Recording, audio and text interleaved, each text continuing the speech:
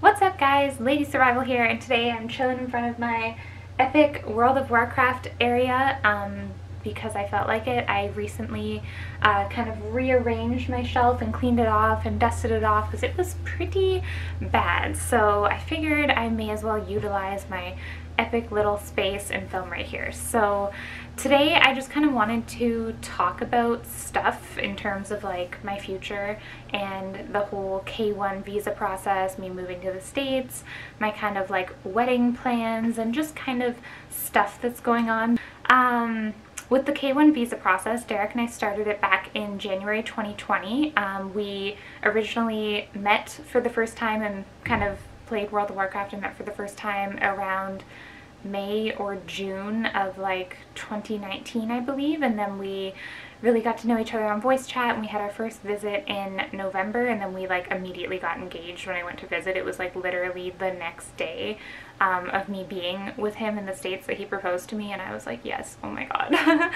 And then by January we decided to file for the K1 visa, and Derek took care of all of that stuff, which was so nice because oh my god, it was a lot of paperwork, and he barely even like told me about how intense it was because he didn't want to like burden me with it. So he just took care of everything, and let me tell you, like it was like a stack of paper. Like it was like a lot of stuff that had to be filled in, and he took care of everything, which was so sweet.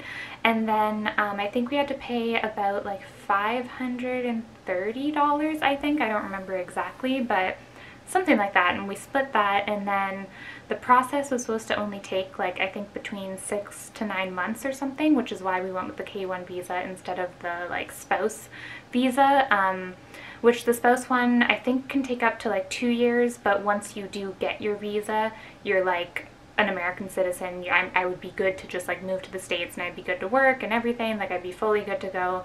Whereas the K1 visa is basically like, it's a shorter process, what it was supposed to be, but then COVID kind of ruined that. But it's supposed to be a pretty short process so that I can get to the States, or the fiance can get to the States as quickly as possible, and then you do the rest of the stuff like while you're there. So essentially, once I get my K1 visa and I move there, we're gonna have to go through the process of me actually becoming a citizen and getting my green card and all that stuff and being able to work and blah blah blah while I'm there. So it's basically like a quicker way to get to your fiance, but I mean, if it's very important for you to be able to work as soon as you get there, then that one wouldn't really work for you, is kind of the best way to explain it.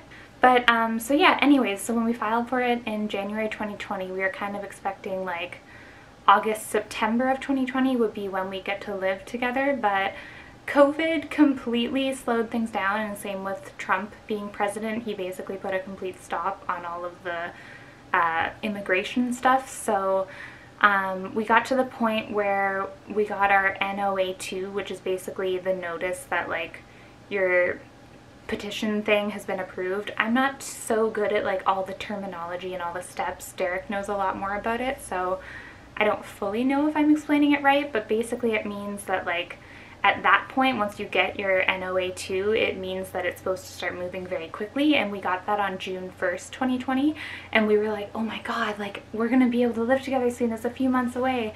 And then all of a sudden, nothing. Like basically we went from June, went through all of June, July, August, September, October, November, January, February, March. So literally like 9 months past June, but at that point, if COVID and Trump wasn't a thing, that's when it should have started to speed up, and it should have only been like 2 months. But yeah, we went 9 months without hearing anything at all, which is why we ended up doing our really long visit that I just did from October to March. And then we finally got the notice that our visa had been shipped or sent over to the Montreal embassy here in Canada. So now things are starting to move pretty quickly, and basically I came home from my 5-month trip with him on March 28th, I believe, or 27th, somewhere around there. And yeah, things are going really quickly now. We just got the notice like I think last Friday, a week ago, that we have our interview date, or my interview date, so I have to go down to Montreal around the middle of May. I'm not going to say the exact date just because it's too personal, but yeah, I have to go and like travel all the way to Montreal and get a hotel, and I have my interview, and then I will find out if I got my visa or not. And I'm pretty sure how it works is like I'll have my little interview and I have to bring like a bunch of paperwork stuff that they're gonna look through, like my passport and police records and like proof of like support that I have. Basically Derek and his grandma has supported me. They're like my sponsors for me to move down there, so there's like a bunch of paperwork and stuff they're gonna look at and make sure everything's good and legit. And I have to bring like proof of our relationship, so like pictures of us together and like text messages and just all kinds of stuff, like airport tickets and all that type of stuff. I'm really, really excited. And then I also have a medical coming up that I have to go to at the end of this month, because that's one of the things that you have to also bring with you when you go down to do your interview in Montreal for me. So yeah, I have to get a medical done. They're gonna do like a chest x-ray and blood work and like a full like physical exam and like make sure I have all my vaccinations. And then yeah, so stuff is moving really, really quickly at this point. Like probably by June I'm gonna be moving, which is literally, it's so crazy. I just feel so blessed that I was able to come back home to Canada and go back to work for a couple months and make some more money, hang out with my parents a bit more and see my cats and all this stuff. And just being in my room, like you guys know, like my room means a lot to me. A few years ago I moved out into an apartment with a really, really shitty ex-boyfriend, and I don't know if you guys remember, if you've been watching for a long time, I think I made like 3 or 4 videos like talking about like, wow, I'm gonna be saying bye to my bedroom and stuff. And yeah, the thing that's different about this time is that like it's actually real. Like I'm actually engaged, I'm moving out of country. There's a chance that my parents might move and like get a new house and even maybe move to a new city, just because like there's really no reason for them to live where we live right now in this city. Like there's really no specific ties, and they might want to go and move to Windsor where my brother lives. So yeah, it's just kind of freaky. It's like, whoa, like this is real. Like when I pack up my stuff and go, like it's probably the last time I'm gonna be in this room. So I've been definitely dealing with a lot of like emotions, I guess. I'm a very sensitive person, so I'm obviously super, super excited to go and live in the States and be with my fiance, but at the same time, over the last couple weeks, I've definitely cried a lot, just thinking about that stuff. I don't know why, I feel like I'm gonna cry right now, but it's just like, it's just crazy. Like it's kind of weird. Like I've always basically lived with my parents, other than when I did go out and get an apartment, but I still lived in the same city, so I could still see them all the time and stuff. But it's just like, damn, like I know that I'm 25 and stuff, but like I've never been away from home like this, and I've never like had that like safety and like the feeling of like wherever my parents are is my home and kind of stuff. And it's just, it's definitely freaky. And also just leaving my cats and stuff. I really did want to bring Jody, my black cat that I got in my apartment, but I don't want to traumatize him with like flying over to the States. He's already pretty weird. He's a pretty strange cat, and my ex that I lived with didn't treat him too well. He definitely threw him around and punched a lot of things and was just very loud and aggressive around him, so Jody's already very like scared and stuff. And yeah, plus my parents love him, so I figured I'd leave him here. And Derek's mom that he lives with right now has like a feral cat, so that wouldn't work at all. Like it would literally probably kill Jody. So even if I did want to bring Jody, it would have to be like after when Derek and I actually find our own place, and then I'd have to like ship Jody out here. I don't even know how all that would work, and I just feel like it's too complicated. And Derek and I want to get a lot of our own cats anyways, so I think it might be better for us to just like go get 2 kitties. Like once we're all moved in and situated in our own place, we're gonna get 2 kittens together that are like used to being together, like, you know. So I feel like it wouldn't really be good to have Jody thrown in the mix there, because I don't know if Jody would like raise kittens well. He might make them very skittish and weird. So it's a little weird because I gotta leave my kitties, and I'm really sad because my older cat Parker, I think he's like 14, that's like, oh my god, like I'm just scared for the day when like my parents might text me or call me and tell me that he's passed away or is sick. So it's really hard. I love my kitties so much. It's really hard. I'm trying not to cry, but I clearly am. Just thinking about it, like I said, I'm very sensitive. I love my kitties, but I'm definitely ready to move out and be with Derek and stuff. So yeah, God, trying not to be like a wreck right now. But yeah, that's basically what's going on in terms of my life and moving. I'm gonna have to figure out how to move all my stuff. We were gonna try to get like a skid and like ship it through like one of those moving companies, but I think that that's around like $2,000 to $3,000 or something. So I'm maybe considering just like shipping a bunch of boxes out of as much stuff as I can, and then maybe bringing on like maybe 2 suitcases of like checked luggage on the plane. Either that, or we could rent like a truck and drive it, but that's kind of complicated because with the borders and stuff, and I don't drive. That would mean Derek would have to like fly out here, and we'd have to rent a truck and then like him drive it, but I don't know if he comes here. I think he has to quarantine for 14 days. So it's just really crazy, and there's no way that my parents could drive the whole way because that would just be crazy, and also not to mention that's just like, also I don't think that that works with the borders. I think that then my parents might have to quarantine when they come back, and it's just like COVID's made things so complicated. So I think either way I either have to ship like a skid of stuff or just send like boxes.